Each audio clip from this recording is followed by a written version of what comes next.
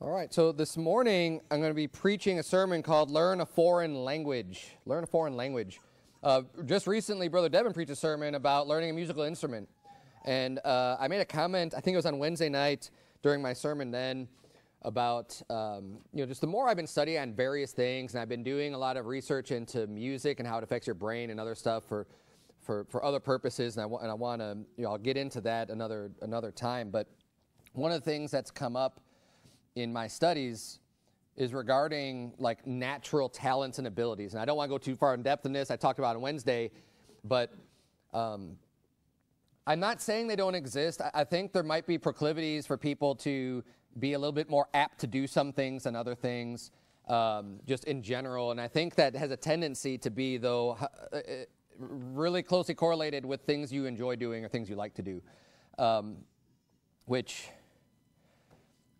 one makes it true? Like if you like doing something, well, it could be, you start off liking it and then you become good at it because you like doing it, right? That would make sense as opposed to just having that natural ability. Either way, one of the things that you find with people who are exceptional at whatever they do, when you call them talented, whether that be an athlete, whether that be a musician, whether it be someone who has, what we consider to be talent, art, right? Artistic talent. The best of the best have all just put in a tremendous amount of time to get where they're at, like every single one of them. Right. And even like when I was doing my study on music, there was, I forget, is it Mozart who was like 4 or 5 years old or something when he made his first symphony? Is that correct? Do you know? Is that I got the right one, right? It wasn't Beethoven. It was Mozart. And in any case, right, so it was real young. And yeah, that kind of illustrates that there might be some talent there, but when you learn, though, that his parents, like, really just hammered that music into him, even from that really, really, really, really early age. These child prodigies are often worked really hard, even, where most people aren't doing that with their children. Some people do that and then end up kind of creating these people who become very amazing at what they do. But my point is this: you'll always find tremendous amounts of effort behind the people who are talented. And I bring this up because when I'm talking about learning a foreign language or learning to play an instrument, people give up, I think, too easily and want to use the excuse of just saying, well, I don't have that talent. I don't have that ability. I'm not good at doing languages. I'm not good at instruments. I'm not good at Bible memorization. And I think you're selling yourself short. And what you need to understand is that while some people can make things look easy when they do it, it doesn't mean it was easy to get to that point, right? So there's a lot of work that goes and gets put into it. And don't be discouraged when you start trying to learn, and no matter what it is, you start trying to learn something. I mean, even just simple and just Bible doctrine. You could be like, wow, that person knows so much. Like, I don't think I could ever, like I'm always confused or whatever. I don't seem to understand so much. And they always it's because they probably put in years and years and years and years and years and years of study and listening and, and all that and just in building knowledge. So all of this kind of holds true. So I just bring that up as just a small point, that not to get too distracted with thinking, well, I don't have the ability to do this, and then you forsake doing it. And the reason why I don't want you to forsake doing this is because, one, I mean, especially in American culture, and I'll get to this a little bit more later, but American culture does not stress the importance of learning another language because English has become the de facto world language. So it's a language of doing business. And people in other parts of the world will learn English as a second or third language for them, and they're taught that in school. So it's become easy for more Americans to be lazy at learning other languages because it's just expected. Oh, you don't know English? And I mean, it's kind of weird. I mean, Americans just have this concept of going out and just expecting everyone to just speak, you don't speak English, like just expecting that everywhere. And that not ought to be. You go to another place, you got to learn to speak their language. and communicate with people at that language. Don't expect everyone to speak your language. And look, there's so much value. I'll get into all the value of learning a language. It's great. But the number one value, and what I'm going to be primarily focusing on today, is the evangelistic value of learning a foreign language, which is why I'm preaching on it from the pulpit today, why it's something we're going to the Bible to, and we're going to see this. And just to start, we start off here in the day of Pentecost, where people were speaking all different kinds of languages. And that's why I start off bringing up talents and abilities, because I want to draw a distinction between the spiritual gift of being able to speak with other tongues as being a gift that was absolutely 100% given by God, versus just learning a language on your own and doing the study and getting that knowledge not supernaturally. There is a difference when we look at the scripture between a supernatural spiritual gift that's given to you of God versus just you putting forth a bunch of effort and learning something. So what we see here in Acts chapter 2 was something that was supernatural. It was something that God gave through the Holy Spirit for the people then to be able to speak with other languages that they didn't study, that they didn't know. They didn't go and learn Arabic or any of these other languages. And we'll review this in just a second. But God gave them the ability to speak in those languages in order to communicate with the people that were present in Jerusalem at that time. So let's look here at verse number 1. We're just going to read the first 11 verses again. The Bible says, "And when the day of Pentecost was fully come, they were all with one accord in one place." It's talking about the disciples. "And suddenly there came a sound from heaven as of a rushing mighty wind, and it filled all the house where they were sitting. And there appeared unto them cloven tongues like as of fire, and it sat upon each of them." This is a supernatural event. This is definitely something that's happening of God. There's these tongues like fire that are kind of, resting on them, and, they're seeing this stuff. And, this happens. There's about 120 of them. This isn't, when I say the disciples, it's not like the 12. It's the whole group of disciples after the resurrection of Jesus Christ that were coming together as a church. Verse 4 says, "And they were all filled with the Holy Ghost and began to speak with other tongues as the Spirit gave them utterance." So the Holy Spirit is the one that's providing this gift of them being able to speak with other tongues. And a tongue is just a language. And that's easily proven even from this passage alone. It's not something mysterious. It's not a word that Americans use or English-speaking people use very frequently anymore to refer to languages. We just kind of use the word language. But tongue, when it's in this context here especially, it's talking about the language that you speak. And unfortunately, there's other movements out there that have completely got this wrong as far as what this gift even is talking about. And largely in Pentecostal churches, you'll hear people who will, they'll call it speaking in tongues, but they start just rambling, and there's sounds and noises and maybe words coming out of their mouth. But generally speaking, it's a bunch of nonsense. It's words that no one knows except someone who claims to know, to understand that language. But they're not real languages. It's just people kind of speaking out into the air, and then someone else would have to just say, "Oh yeah, I know what they said," and then say what they said. And that is not what we see happening in Scripture ever. And we're going to look at 1 Corinthians 12 also, which covers this in just a minute. What we do see when God poured out His Spirit and the gift of tongues was given unto people is we see God's disciples preaching the Word of God, not in the church, but going out and talking to people who spake different languages in order to preach the gospel to them, in order to explain the great truths of Jesus Christ and His resurrection, because there were people I don't want to get too far ahead of myself. Let's read it in the passage. Verse 5 says, "And there were dwelling at Jerusalem Jews, devout men out of every nation under heaven." So at the day of Pentecost is a day where people come from all over the world, and here it says out of every nation under heaven, people are all gathered together in one place.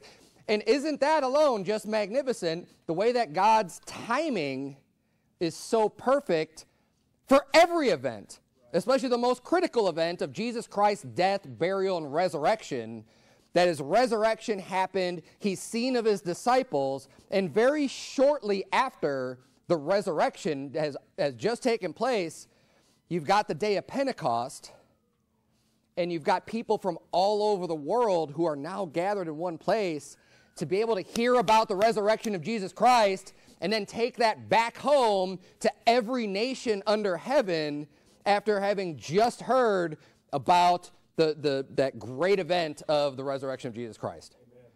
So that alone is just fantastic. It's amazing. But the problem is that the disciples, most of them were just common folk, right? They weren't learned, as we see in the book of Acts elsewhere, where the Pharisees and the Sadducees and the scribes are looking at these guys and going like, these guys aren't educated. They didn't go to the school. They didn't go to the Pharisee schools. How do they even know these things? They don't know letters. They don't know words. They don't know this stuff. They're fishermen, right? They're blue-collar workers. They don't have the education that we have, so how can they even know these things? It's because they had spent time with Jesus, and the Holy Spirit guided them into wisdom and truth and knowledge, but they still didn't have this knowledge of knowing a bunch of languages. But God wanted the message to get out. He wants all the people from under heaven to be able to hear this message. So he gives them this gift, this ability to be able to walk up to someone and speak to them and preach the gospel to them and tell them about the resurrection of Christ, even though they don't know their language. So when they go to speak, in their mind, they're just thinking, hey, I'm going to talk to this person, but what actually comes out of their mouth is a foreign language.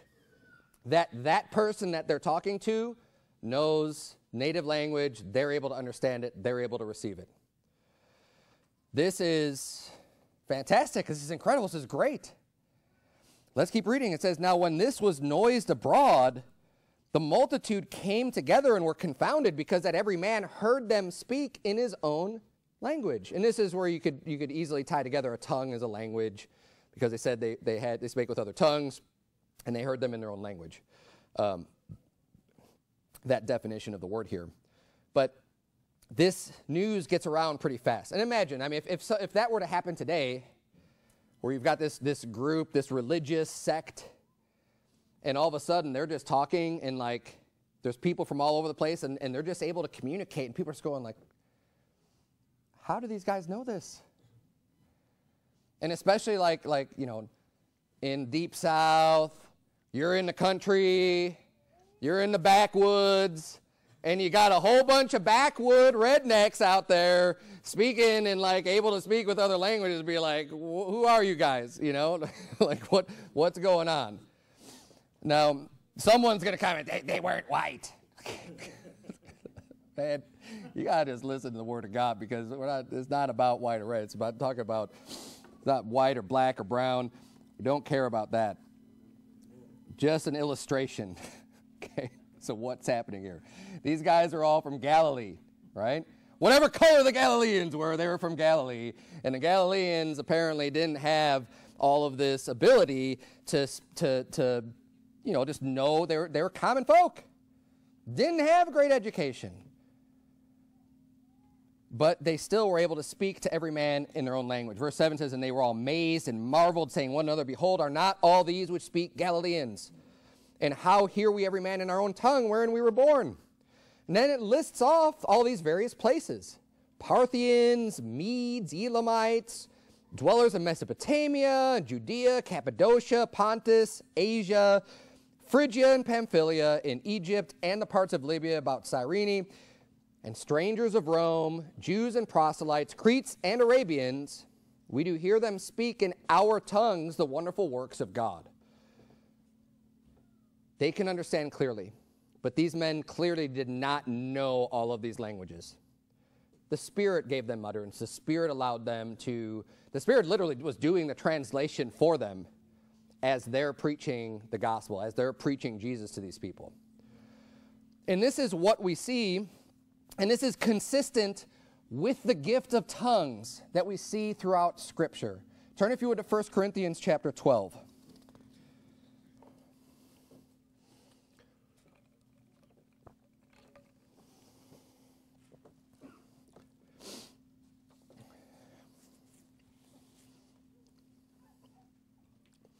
First Corinthians 12 lists off some various gifts of the Spirit that God gives to people. We're going to start reading in verse number 7. The Bible reads, "But the manifestation of the Spirit is given to every man to profit withal. For to one is given by the Spirit the word of wisdom, to another the word of knowledge by the same Spirit, to another faith by the same Spirit, to another the gifts of healing by the same Spirit, to another the working of miracles, to another prophecy, to another discerning of spirits, to another divers kinds of tongues, to another the interpretation of tongues. But all these worketh that one and the selfsame Spirit, dividing to every man severally as he will." Now, what I want to point out here is that these gifts, I do believe that any of these gifts could still be given out today because God is mighty and he's able to do whatever he wants to do, and he could bestow these gifts upon anyone to whom he pleases. A little bit outside of the scope of this sermon, I do believe that certain gifts just aren't being given anymore because there was a purpose for the gifts to be given, which was especially these miraculous things, the miracles and the tongues, these greatly, largely, visibly supernatural gifts were confirming the changes to the religion of serving the Lord, with the changes between the Old Testament sacrifices and the practices of the Old Testament with the New Testament doing away as Christ fulfilled many aspects of the law. So in order to make these significant changes, God wanted to confirm this is of God. This isn't just some men. It's not just their own little denomination that's trying to change things up. No, God is ordaining these things need to change. You're not offering a lamb sacrifice anymore, okay? Let every man esteem every day alike. And these various teachings were coming forth. And they were being confirmed through these great signs and wonders that the apostles, the disciples were doing by the power of the Holy Ghost. And it was just obviously visible to everyone. Just as Jesus Christ came healing and performing these other miracles, confirming he is the Son of God. It also continued to confirm through the teaching of the disciples, through that first generation or two of believers that followed. So, but again, that's going more in depth on that is kind of a sermon for another day. But these gifts, if it's given by the Spirit, these are all supernatural gifts, right? Even the ones that we could think of like wisdom or knowledge. That's all out here. The Spirit has this gift given of the word of wisdom, knowledge. Now, some of these things are things you could also learn and do on your own, right?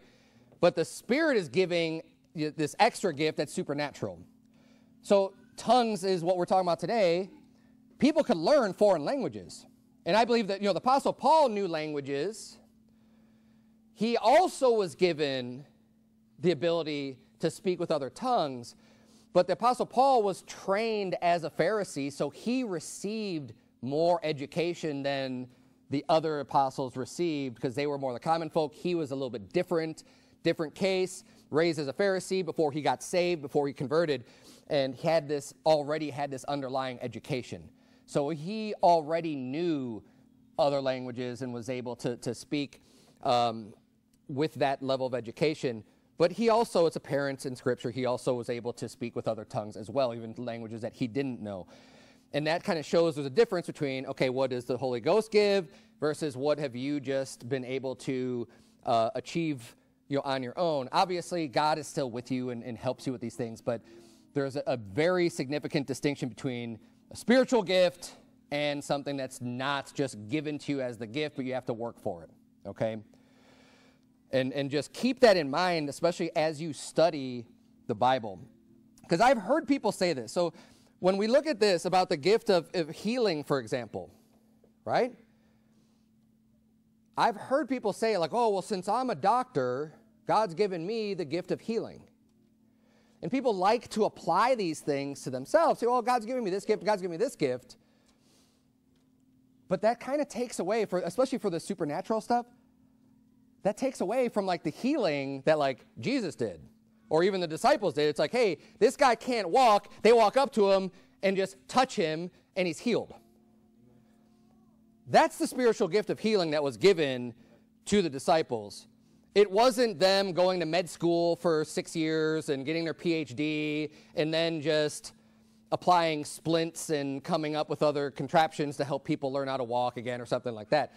Not the same thing. Now, that's good. There's nothing wrong with learning all that stuff and becoming educated and becoming a doctor and helping people to heal and recover. But that's not the same thing when we look at the gift given by the Spirit. Okay, anyone can learn to be someone that can help another person to physically recover, right? I believe anyone can do that. You don't have to have a special talent or ability to be able to do that. You just have to want to do that and study and work for it. And it's the same thing with languages. The spiritual gift was, hey, they were just able to speak with these other languages without having to study, and God just gave that to them. And the same thing with this extra wisdom and the prophecy and this knowledge. God gave this gift to certain men of God because he's teaching a lot more. Look at all the epistles. Look at all the new doctrine sort of, that's been coming out in the New Testament. It's because God, through the Holy Spirit, gave these men this wisdom and this knowledge and these spiritual gifts in order to fulfill his will ultimately. And the will with the language was to preach the gospel, to preach the resurrection to people from every nation so that they can take that back home with them and be able to communicate with their nation these same truths that they heard in their own tongue.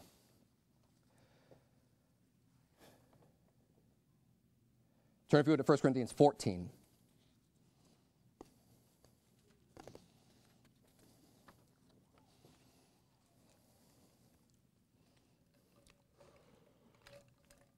And one of the things that's going to stand out right away about 1 Corinthians 14 is that while these spiritual gifts are great, it starts off saying, even just right at the very first verse, is that it's more important to prophesy. You know, we're talking about prophesy. The word prophesy is very frequently interchanged with preaching. It's something that we would know as something that's preaching. It doesn't necessarily have to be something that's like this future event that hasn't happened yet.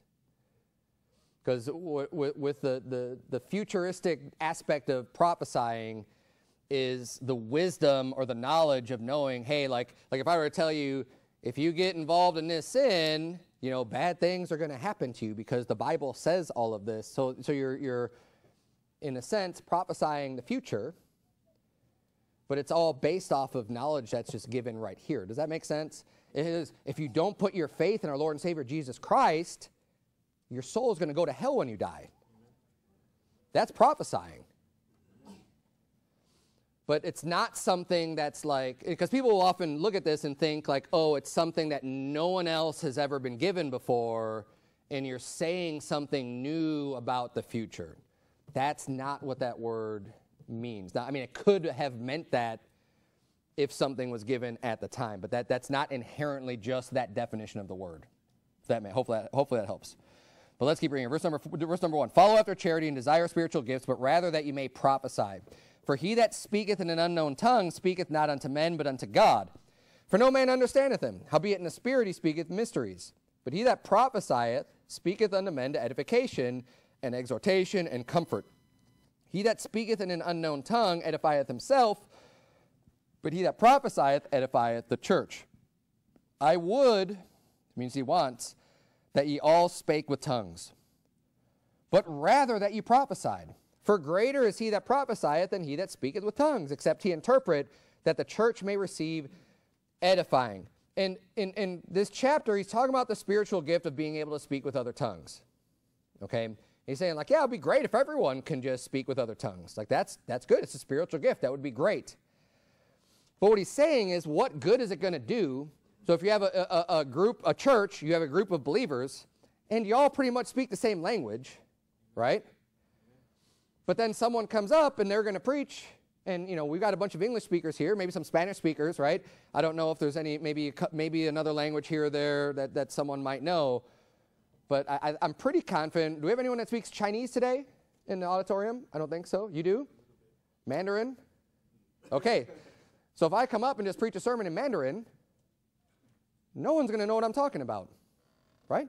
And let's say, God's given me that spirit. I didn't have to learn this. I've got the spirit of tongues, and I'm able to come up and just preach this whole sermon in Mandarin. It's going to do nobody any good. He's like, it's better that someone could just come up. You could just sit down. Hey, God bless you. You got that great spirit of being able to speak with other tongues. But how about we get someone up here that everyone could hear and be edified and learn from and hear the preaching of the Word of God, right? That's more important within the church especially. So, and that's what he's talking about in this setting. He says that the church may receive edifying. Look at verse 6. Now, brethren, if I come unto you speaking with tongues, what shall I profit you? Except I shall speak to you either by revelation or by knowledge or by prophesying or by doctrine. And even things without life giving sound, whether pipe or harp, except they give a distinction in the sounds, how shall it be known what is piped or harped? For if the trumpet give an uncertain sound, who shall prepare himself to the battle? So likewise ye, except ye utter by the tongue words easy to be understood, how shall it be known what is spoken? For ye shall speak into the air. And this is, with communicating, keep it simple, right? Let people understand what you're talking about. And this is why I'm against pastors getting up and using all this great vocabulary of words that's uncommon to man, that's very specific to some field of study, and not breaking it down and saying, hey, look, this is what this means at the very least. But if you're going to give the what it means, then why even use the word at all, generally speaking? Now, obviously, there's some times where you might want to, let people know what a specific word is or what it means. But oftentimes what it boils down to is people who want to, they like being in that position. They like people looking to them and kind of being wowed at their vocabulary.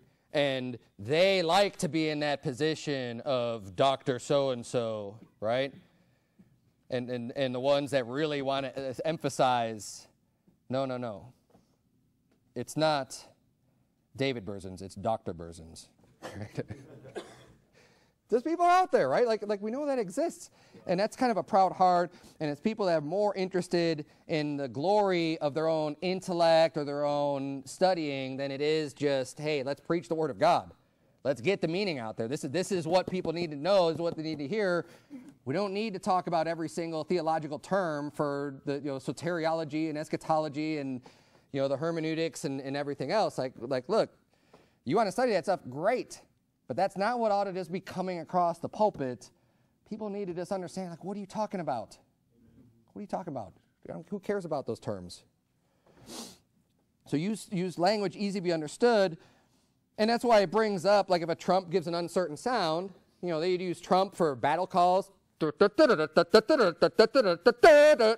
That's probably not a battle call, but it's like wake-up call, whatever, right?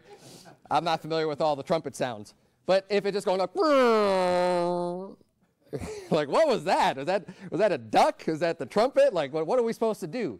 Different sounds have different meanings, right? And when it comes to language, right, of course. So when we're speaking, the words have different meanings, and we want to use words that are easy to be understood, and everybody could understand. So there's no point in getting up and speaking a language that people can't understand. You want to just speak the common language, what people know, what people understand, and use words that people can understand as well. Look at verse number 10. There are, it may be, so many kinds of voices in the world, and none of them is without signification. Therefore, if I know not the meaning of the voice, I shall be unto him that speaketh a barbarian, and he that speaketh shall be a barbarian unto me. Now, when I'm, again, going back to the point of the sermon, and I'm going to get a lot more into the practicality in just a minute, learning a foreign language, when you've got two people that can't communicate with each other, you're just like a barbarian to them. You're just like, You're just going to be speaking something, and you're going to be like, I don't know. And the other guy's going to be speaking, and you're like, I don't know. Right? You're just kind of both standing there like, I have no idea what you're saying. You're like a barbarian to me. I don't know what you're talking about. You're making weird sounds coming out of your mouth. But we have a job to do when it comes to the gospel of Jesus Christ. We have a job to do when it comes to preaching the word of God. And we're commanded to preach the gospel to every creature. We want to go out, and this is good news, and we want to make sure people could know this and learn this, which is why it's so important that we're not going to be barbarians to people. So that we can, when we run across people that don't speak our language, we can still reach them. And this is the ultimate goal, and this is why it's so important to take it upon yourself and put in the extra time and put in the effort to learn a foreign language.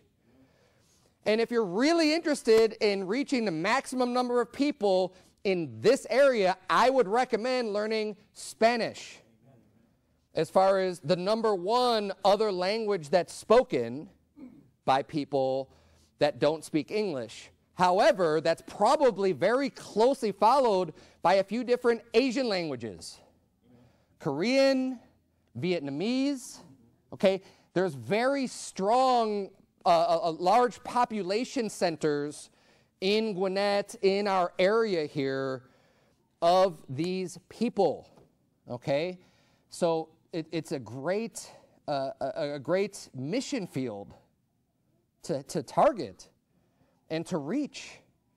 And we've all been there. I've been there. All of us have. You knock on the door, someone goes, like, no English, right? And the only other language that I could even speak somewhat well is Spanish. So I'm just like, ¿habla español? And then if it's no, or they're just looking at me like, then I just got to go, sorry, bye. Or we got those cool cards. I don't have one in my pocket right now, but we got those cards that are over the bookshelf, little business cards, okay? And we could give those to people, which is great. It's a great, here's the card. Thank you, Brother Michael. Looks like this. It's got a QR code on there, and it's got the website on the bottom in case they can't scan with the phone. And this has a gospel presentation in multiple languages on this website.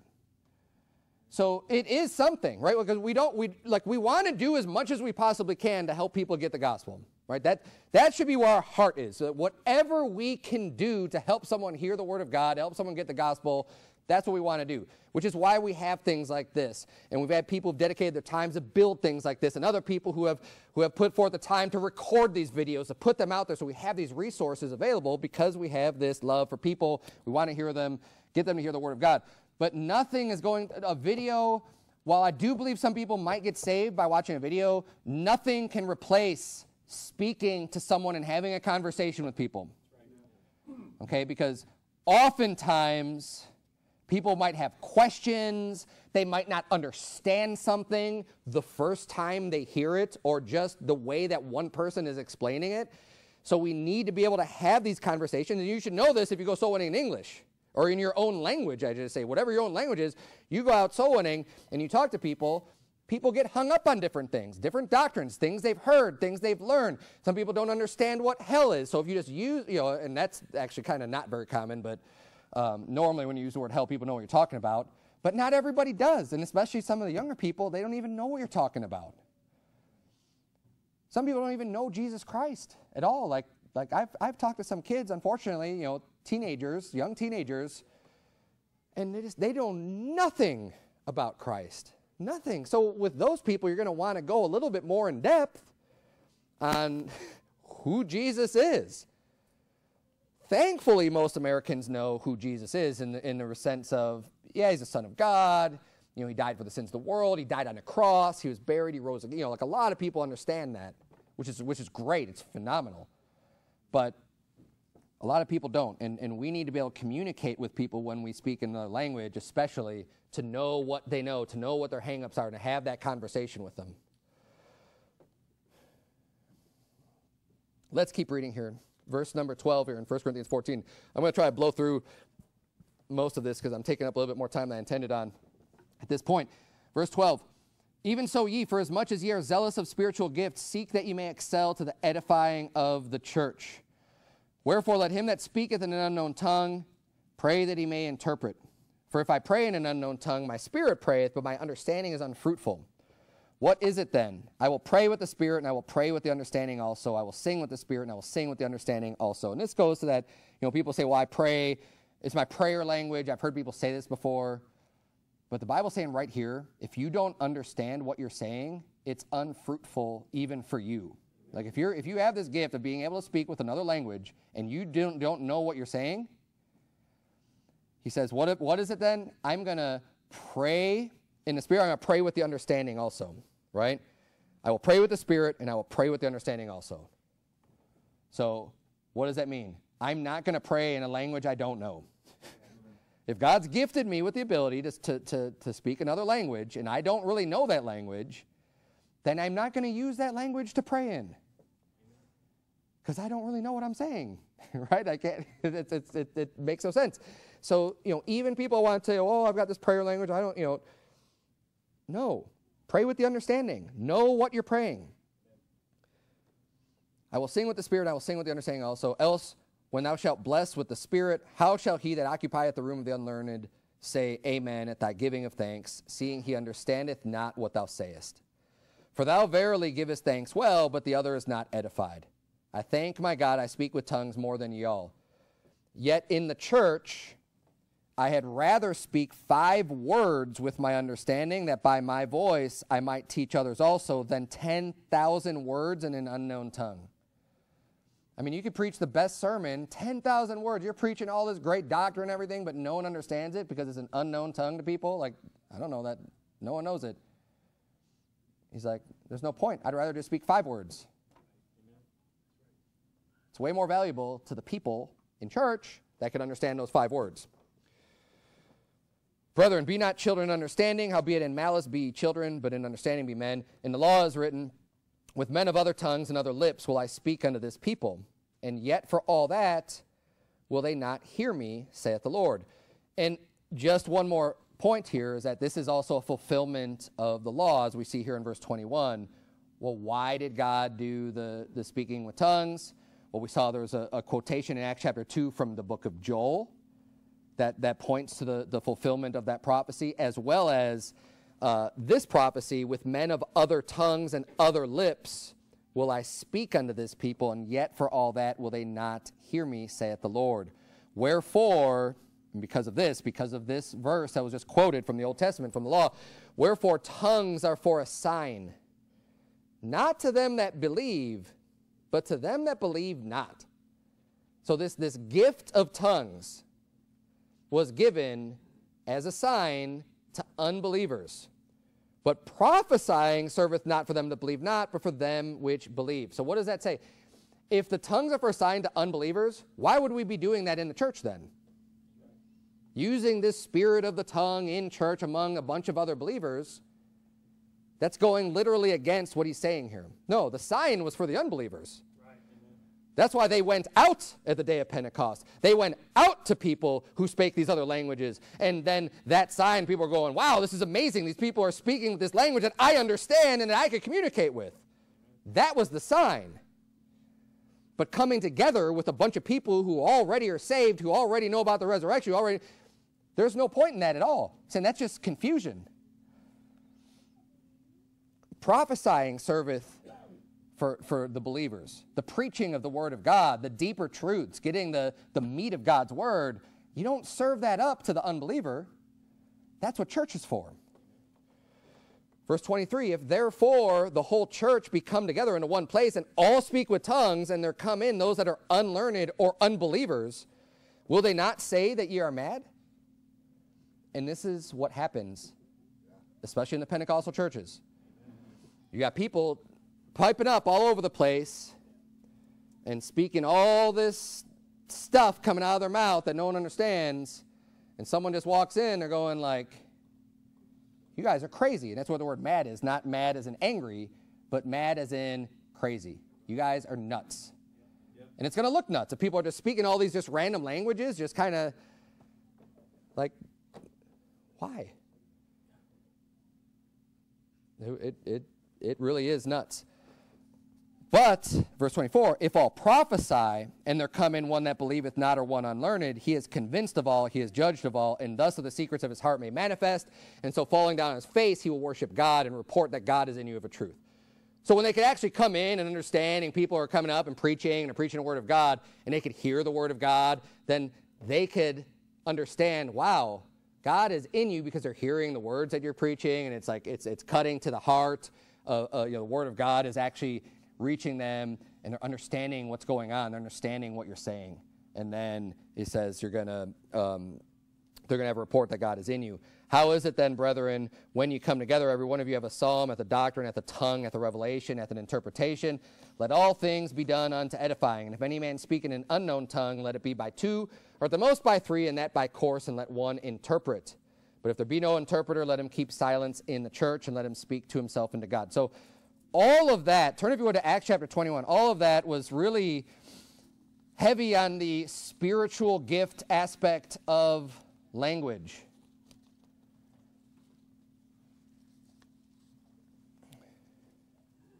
There were some good applications that could apply to just learning it on your own anyways, because when you're speaking a language, you're speaking a language, whether it's given to you as a gift or whether you had to study it out on your own and learn it for yourself.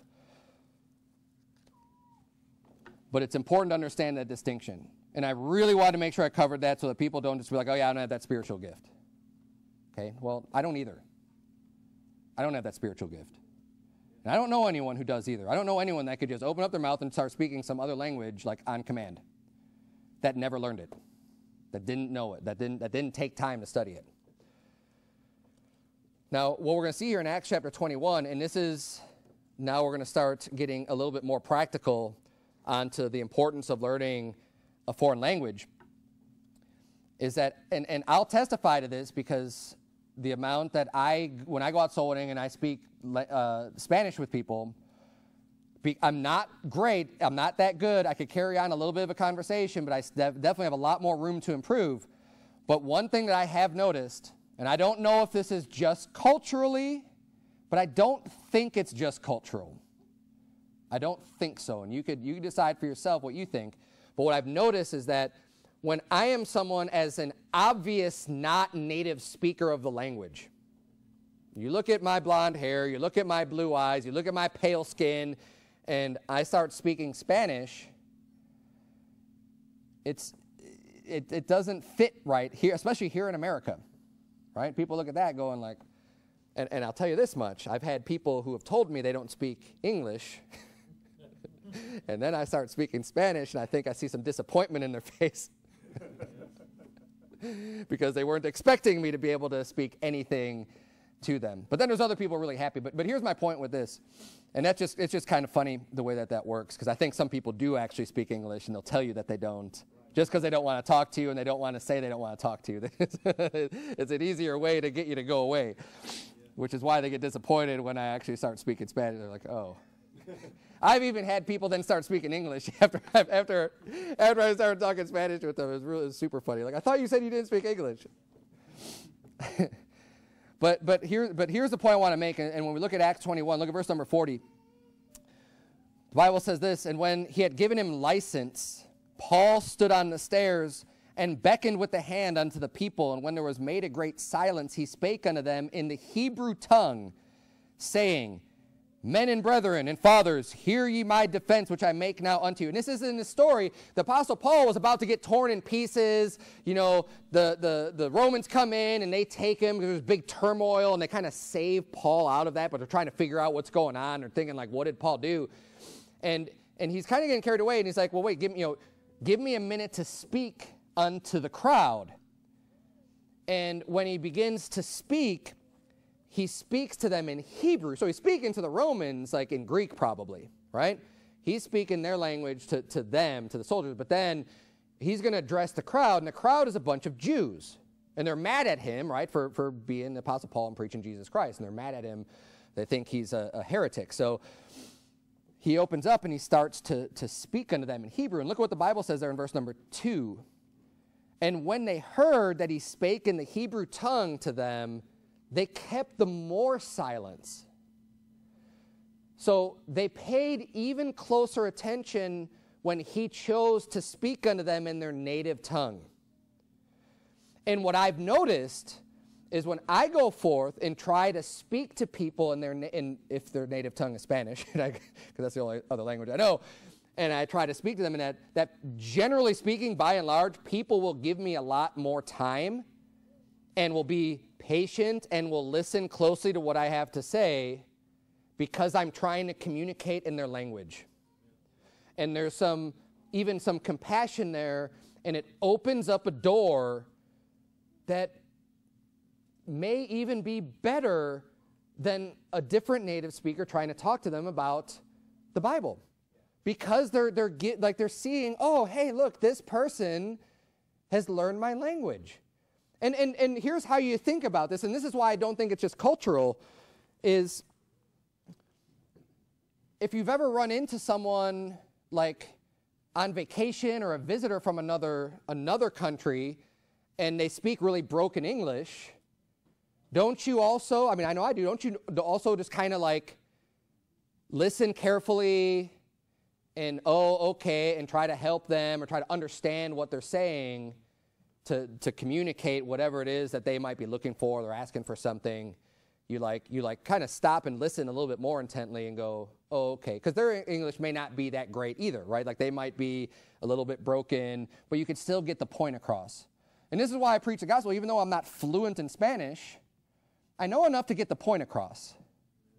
I could use the Word of God. I got the Bible in Spanish, so they could hear the Word of God. That's perfect, right? They could hear that where I'm not relied on to get that perfect, right?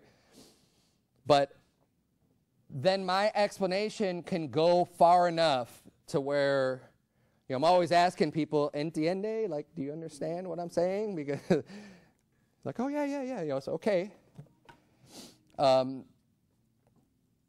Because I know that I'm not conjugating my verbs right all the time. I'm not using the appropriate tenses all the time.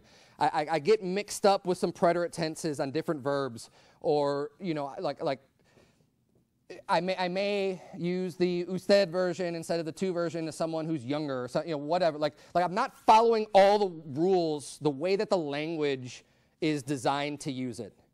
But people understand what I'm saying, okay? And this is the great thing about when you start to learn a language even, you can put it to use early on, and it can still do good. Now, the goal is to get fluent, to fully communicate with people in their language. But until you get to that point, you can start practicing on this right away. And you can memorize verses. That was one of the first things I did because I learned my Spanish in high school, but never put it to any use whatsoever until I got plugged into a good soul-winning church. And that's when I got serious about it. And here's some things that you can do if you're interested in doing this. And this is what I recommend. This is what I actually did. I wrote out a little script, all in Spanish. Basic questions, starting with, hey, do you know if you were to die today, if you'd go to heaven? Okay? And what you would normally say in English as just basic questions and basic explanations, get those translated into Spanish. Okay? And carry it around with you. I carried around a printed piece of paper for a long time. I had English and I had Spanish. And obviously you want to learn the pronunciation, you want to learn these things. You need to learn them because you can't just say, like, you need to learn how to pronounce the words in order to communicate. Otherwise you're going to be that trumpet that's not given, it's given a very uncertain sound. Learn the vowel sounds, learn the consonant, learn the sounds and put them together so you can at least speak the words.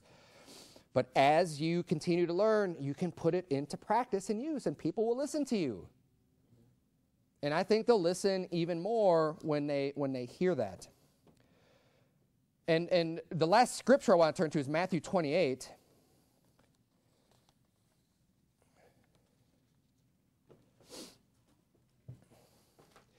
And the good thing about learning languages in our day and age right now is that it's become much easier.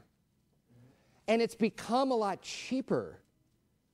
You can get education now for free all practically for free. I mean, if you have an internet connection, if you have, the ability to access this stuff, you can literally get an education for free at the comfort of your own home on your own time.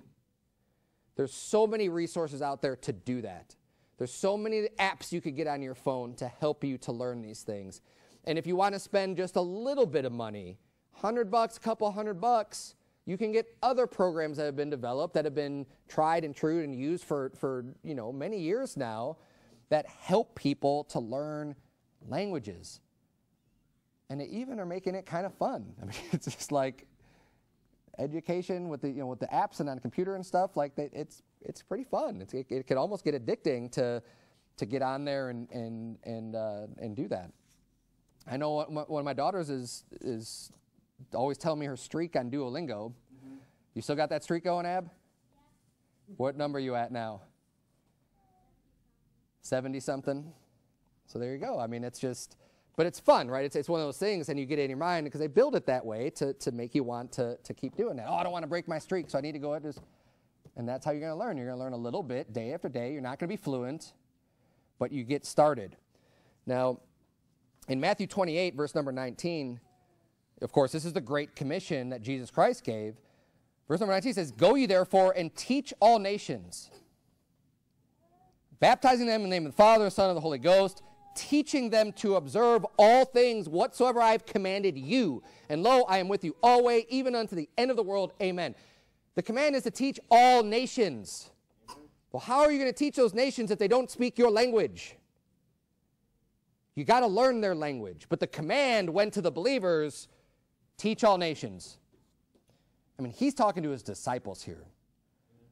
Now, he equipped them with the gift of being able to speak with other tongues, right? So they got a head start. They were able to do that. But there was a greater need. Things were just getting off the ground with the resurrection of Christ and all the changes that were made, right? So they needed that extra help. And you know what? I believe that God will help you. You got your heart right. Just like God will give you wisdom, as it says in James. If you I always misquote this verse, so I'm just going to turn there. James chapter 1. I already told you that was going to be the last passage. I'll just read this one for you. But we saw that a spiritual gift was the gift of wisdom and of knowledge, right? We saw the spiritual gift. But the Bible also says in James 1:5, "If any of you lack wisdom, let him ask of God that giveth to all men liberally and upbraideth not, and it shall be given him. But let him ask in faith, nothing wavering, for he that wavers is like a wave of the sea driven with the wind and tossed." So, look, God wants you to be wise. God wants you to learn languages. God wants you to teach all nations. Amen.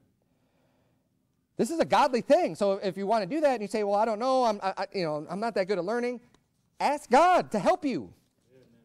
Now, he may not give you the spiritual gift of just being able to open your mouth and say it without putting in all the time and effort to learn, but he could still help you to learn. Okay, and I do believe that.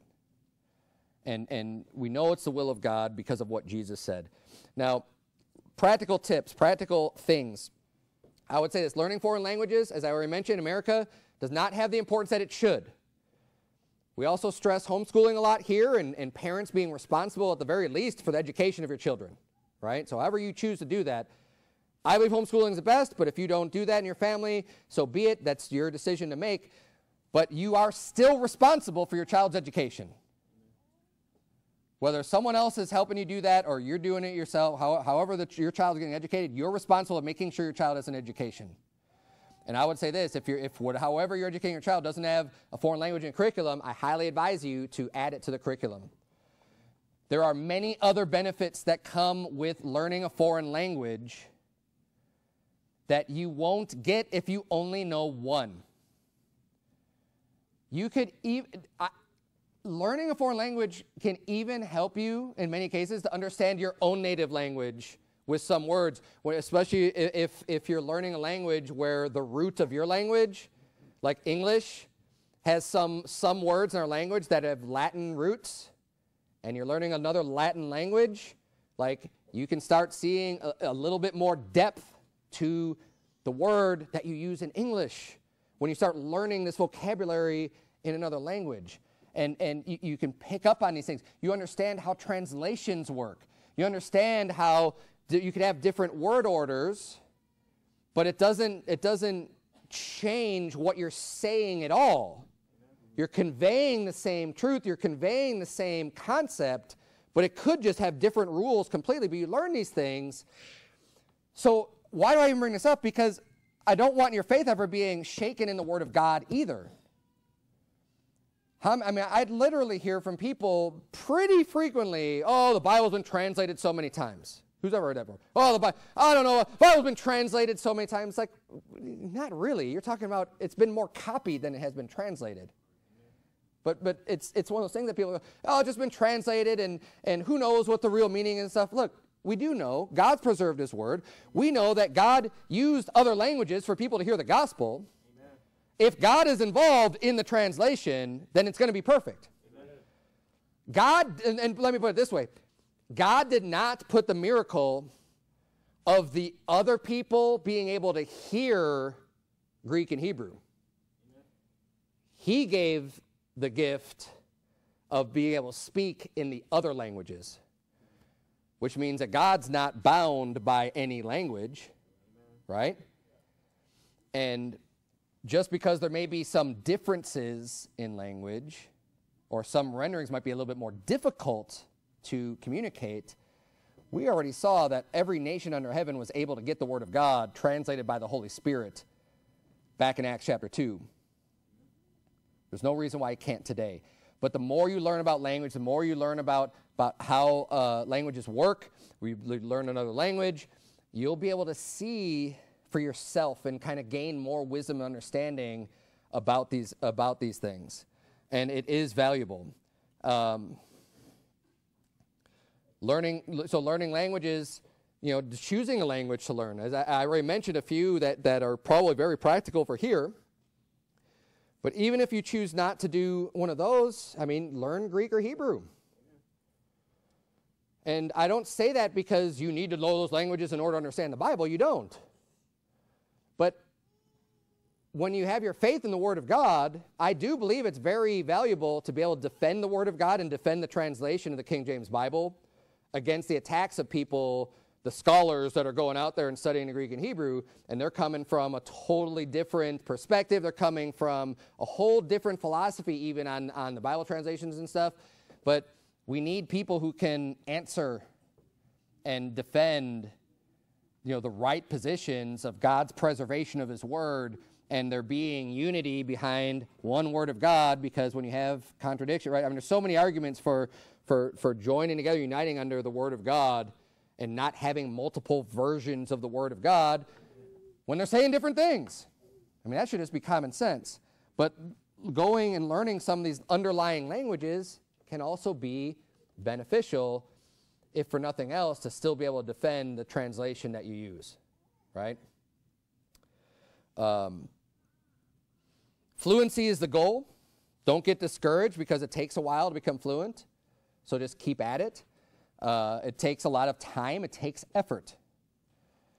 When it comes to Soulwinning, I already mentioned this, create a cheat sheet of things to say. And then I would also, once you create your cheat sheet, if you're using Google Translate or you're trying to study, I think it's better to try to do it on your own. Like don't just go to Google Translate, because it's always going to be kind of funny. They're getting better at this stuff, which is great. But do enough of your own study of the language to try to come up with the sentence on your own, but then go verify it with someone who speaks that language. Amen. Find someone and ask them, be like, hey, is this right? Does this sentence sound right? Or does it sound weird? Is it technically right, but people are all going to laugh when they hear it, right? You don't want to say that then.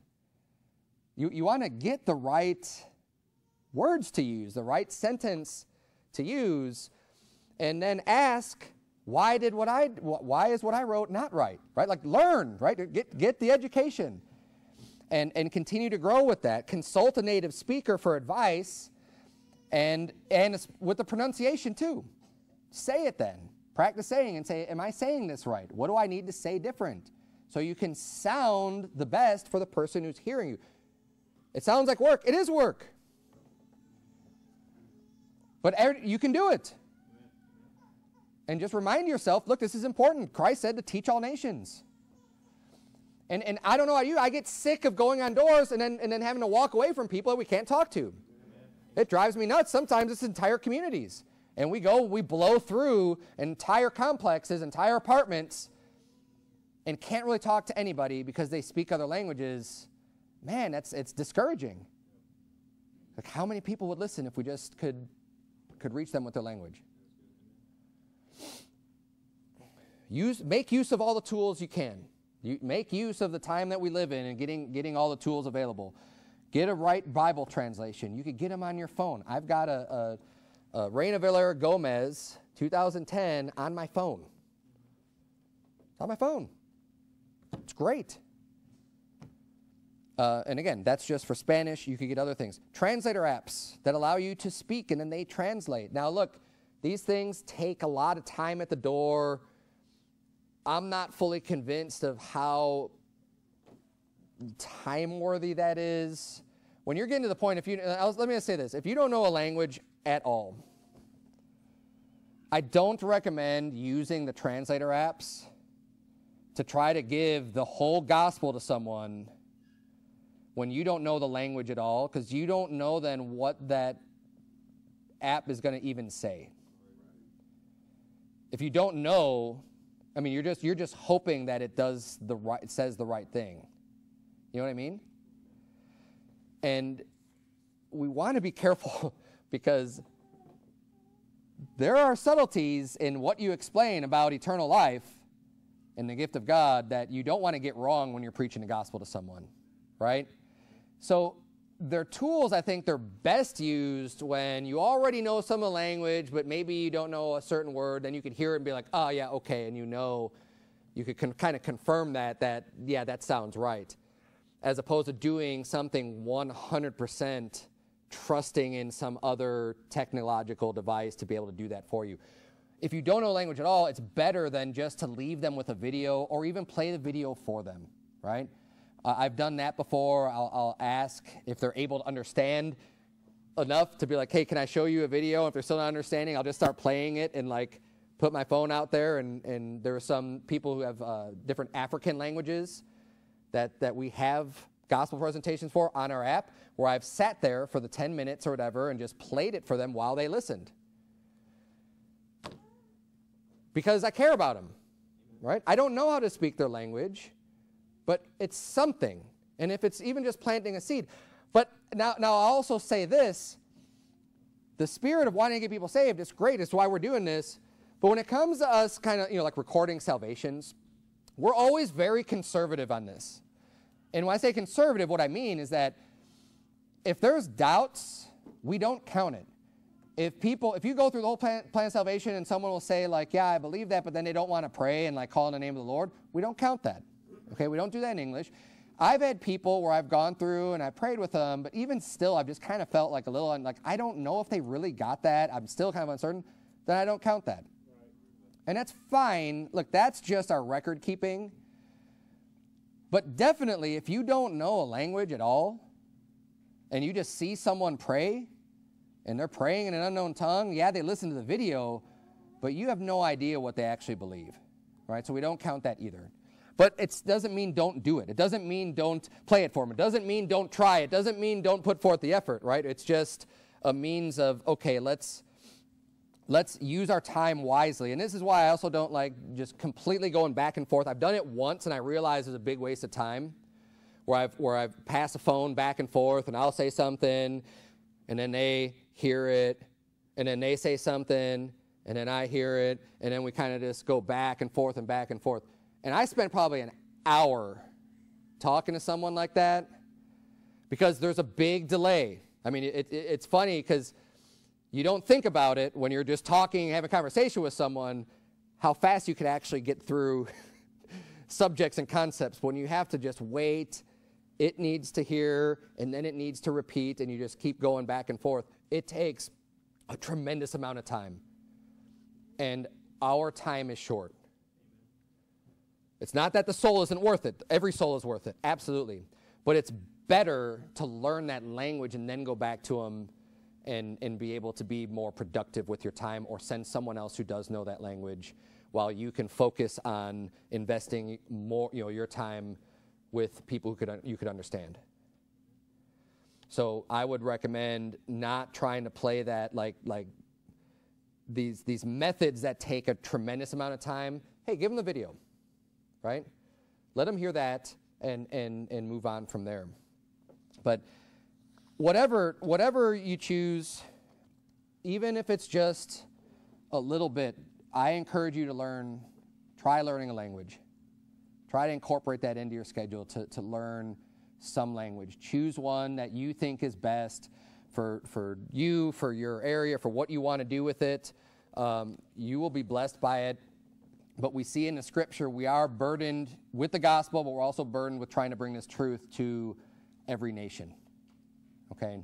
At that time, the nation was the Jews, it was Judea, it was the people in that geographic area that were the oracles of God were given to them, right? But when the nation as a whole rejected Jesus Christ, God now has been using other nations and people of other languages and other tongues to preach the truth and to preach his word. So that burden falls on us here, specifically at Stronghold Baptist Church, as believers of God. Hey, this command applies to us. So let's do everything we can to try to reach people of all nations and get that out there and communicate that.